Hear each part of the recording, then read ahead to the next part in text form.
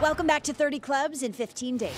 Derek Shelton in year 5, and there is a lot to like here. 14 more wins last year than the year before. What have you most been encouraged by so far in camp? Well, I think the fact of the additions we've made. You know, we have 2 starters that we added. We added Chapman, we added Grandal, and then our young guys. I mean, I think the one thing that you can never replicate is major league innings, major league at-bats, and we were able to get our young guys a bunch of those last year. Because when you look at this team, you have some youth, you have some veteran leaders.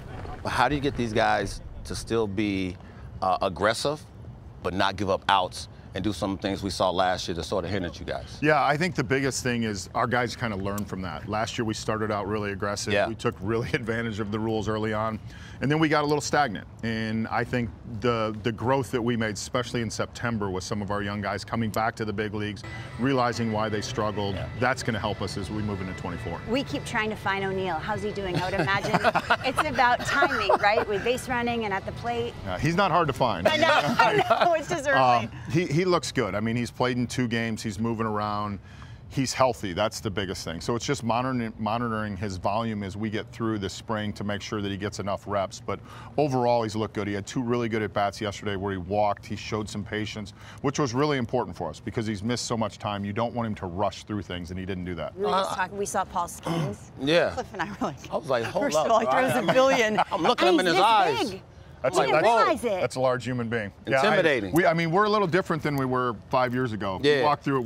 We have some big men in there, but yeah, Skeens is a big kid. He's really talented. We just have to get him used to the professional game. Right. He threw 6 innings last year.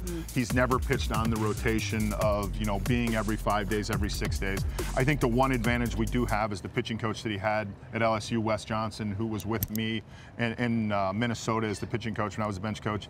He knows how the major league game works, so I think that kind of expedites his development a little bit, just in terms of the conversations they were able to have when he was in college. And with this team, it's sort of like, is it hard to be patient?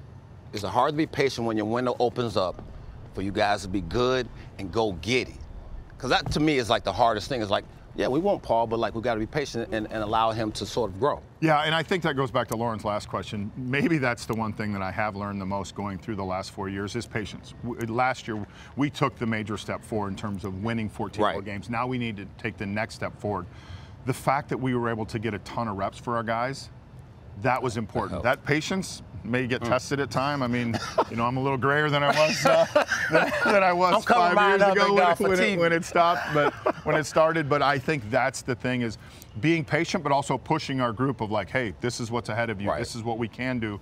And in terms of our players, I think the players will tell us. You know, Skeens will tell us when he's ready. Our other players in development will tell us when they're ready. The game tells you that. So that's that will probably be the toughest patience part.